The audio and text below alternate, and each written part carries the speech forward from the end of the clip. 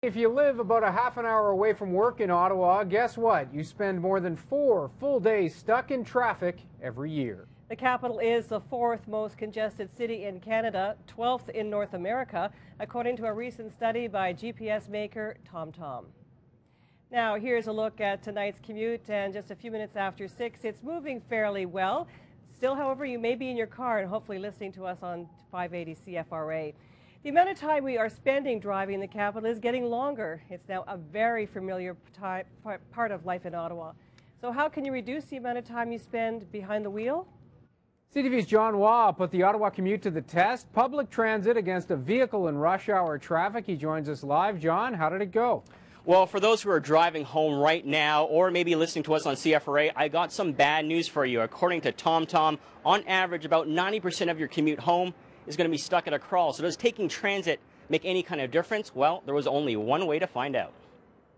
Behind the wheel or on a bus, it's a decision many of us make to start and end our day. But which is better?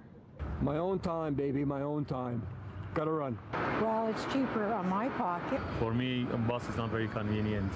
To find out, bring on the CTV Commuter Challenge. I raced 3 Ottawa councillors to their respective wards of Orléans, Canada, and Barrhaven. And it all happens in the middle of the afternoon rush hour. Our first challenger, East End councillor Stephen Blais. He prefers to get around by car. So I take him on aboard an OC Transpo bus. Finish line, the Millennium Park and Ride in Orleans. Commuting to and from Orleans is not the easiest thing. A hard road ahead, still, there can only be one winner. Are you ready? Absolutely. Get set, go. While I run and try in vain to catch my bus, Blais quickly pays for parking and is on his way. I'd normally take Nicholas, but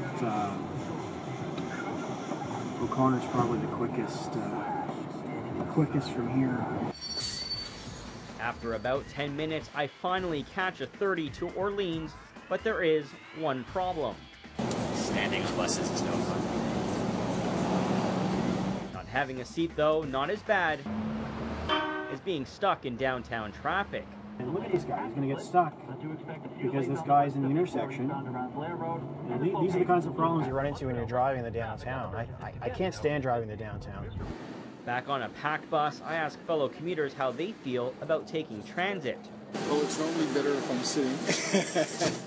But, you know, with all the changes they've made, these buses, especially the 30s, are really busy. Still, busing to and from Orleans is better for him. The bus works well for me. A couple-minute walk from my door to the bus stop, and it drops me off almost in front of work. While we move relatively smoothly in a designated bus lane. So we're just approaching the Vanier Parkway Riverside Drive exit. Blais hits slow down. This is definitely the split causing some havoc already. After slowdown. So we're going about 50 kilometers an hour, and the speed limit on the 174 is 100 kilometers an hour. After slowdown. Trim Road is backed up beyond the exit lane into the main lane of the 174. By that time, I'm well off the highway and on the OC Transpo milk runs. This is where Brian, Coburn, and Maribler, it's about 4:43. Finally just got a seat on the 30. So I decide to get a little comfortable with a crossword puzzle. On the final leg of our journey, while I search for a 3-letter word for victory, Blais starts to get a little bit worried. So, unfortunately, that's not the park and ride we're heading for. Not soon after, though, Blais does reach the Millennium Park and Ride. Here we are. We're just coming up to the park and ride now. You can see John's there. He's beaten us. Not a big surprise for me. There you go. It was close, 5 minutes. Close one, but the bus went out. Yeah, you kind of predicted it, though. The 30 is a great route. It's pretty quick. There you go. So if you're ever wondering what's faster, bus or car, the answer is? Today it was the bus. That's right, it was the bus.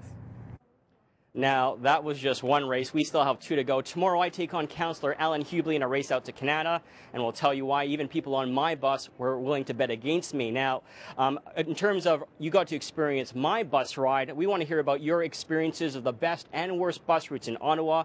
You can email us those at busroutes@ctv.ca or on Twitter @CTV Ottawa. Graham. What'd you beat him by, John? How long? I was only about 5 minutes, but it was a hefty 5 minutes. Absolutely. Okay, we'll look forward to the next one. CTV's John Waugh reporting live.